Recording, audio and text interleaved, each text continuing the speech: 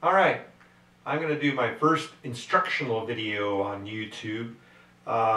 Never done this before. This is an older song. It's by Sixpence None The Richer, and the name of the song is Kiss Me. And first of all, there's a lot of interpretations how to play this, and it doesn't make any difference how you play as long as you think it sounds good and you're enjoying it, so that's the important thing. I watch a lot of the videos on YouTube, and everybody has their own interpretation, and that's fine. This is my interpretation, and I think it sounds good, so you can take from it what you want, and we'll go from there. So the way you start off is you put the capo in the 3rd fret. The only way to play this song. I don't know anyone that can play it any other way to have it sound right. Capo in the 3rd fret, so remember that. Got to do that. And then what you're doing is you're starting off with a C. Now I'm going to do these chords relative to the capo here, calling this the 1st fret. So this would be a C. It's actually an E flat. 3 steps there. So C, C sharp, D, D sharp. So that'd be an E flat. So you're going from a C to a C major 7 to a C7 back to the C major 7. So here's how it sounds.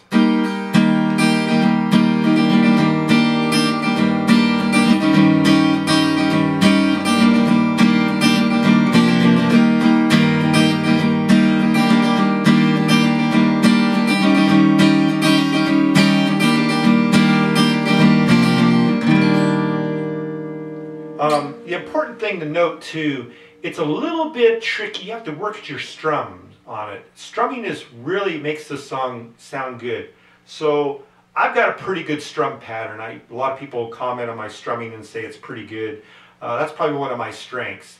I've got a lot of weaknesses, but one of my strengths is probably rhythm guitar. I played rhythm guitar for a church band for 10 years, and I really enjoyed that. So I've done a lot of strumming. So strumming on these patterns is real important, and you kind of just pick that up after a while. I don't really know how to teach it, I just do it. So, but anyway, I'll do one more little round here, and then we'll go into what I would call transition chords before the chorus. And I play 2 transition chords. The first one will be an F, the next one will be an E minor. So we'll see how that sounds.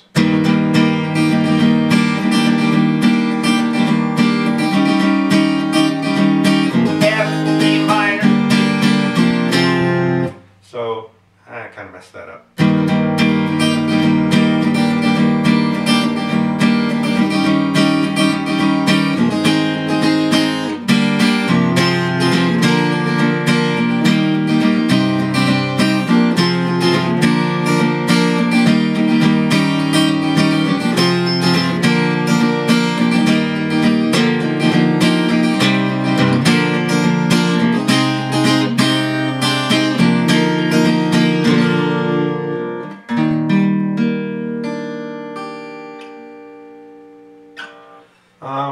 So a lot of stuff going on there.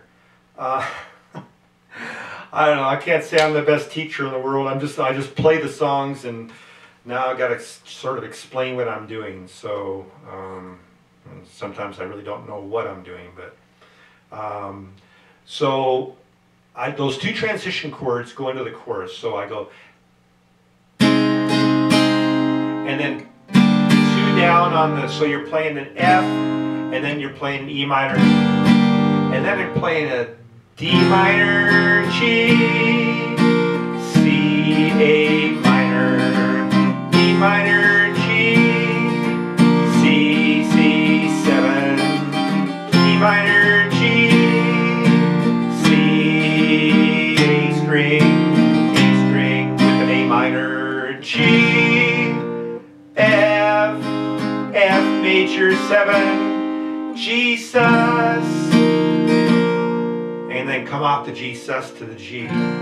Again, I'm privileged because I'm playing the G the way everyone should be playing a G. I don't know. Again, I don't know why people play Gs like this. You can't do any suspended. The suspended would be down here somewhere. I don't know. maybe you can play better than I can. I can't get that down worth a darn. It's so much easier to play a G here, and now I'm giving some more instruction here, probably more than I need to, but from this G, you can go to an E minor, G to an A minor, G to a C, G to a... all relatively easy compared to a G here, all the way around to a C, or G here, all the way around to an E, or A minor, or a G here, all coming over here to the D. It's so much easier. You're in position to play a C by just putting this finger down, moving those two over. I can't play. That's fast from a G to a C.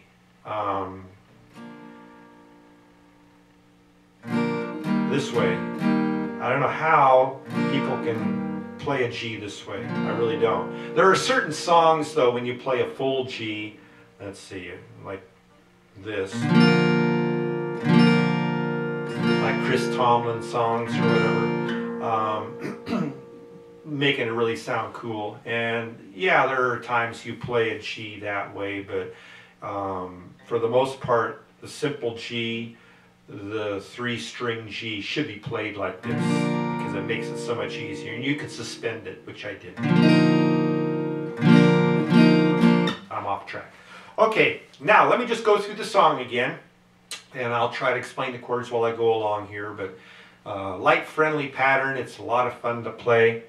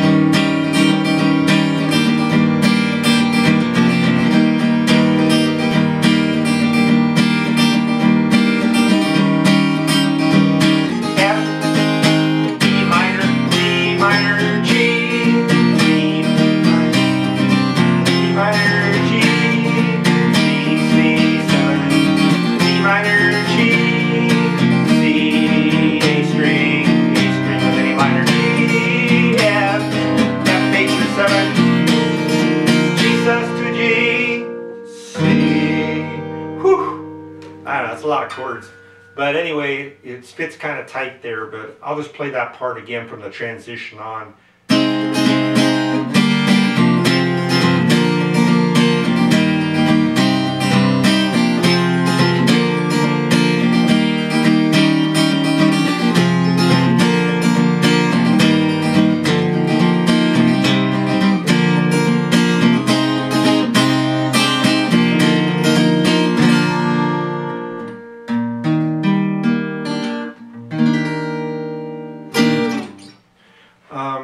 It's a fun song to play, it really is.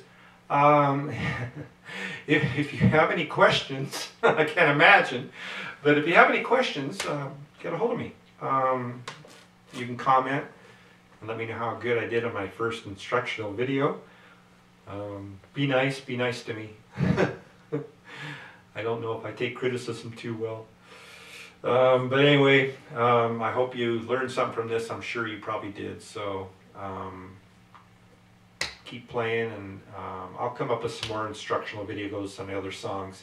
A lot of songs that I play, of course, when you look at Lefty Lair, you'll pull up all my videos. There's about 85, 90 of them or so. And most of the songs that I do are 60s songs.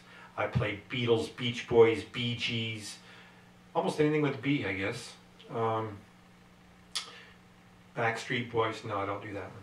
But anyway, I play a lot of songs from the 60s, and I'll probably come up with some more instructional videos. But this one, I hope you learn from it, and good luck on playing it. Thanks.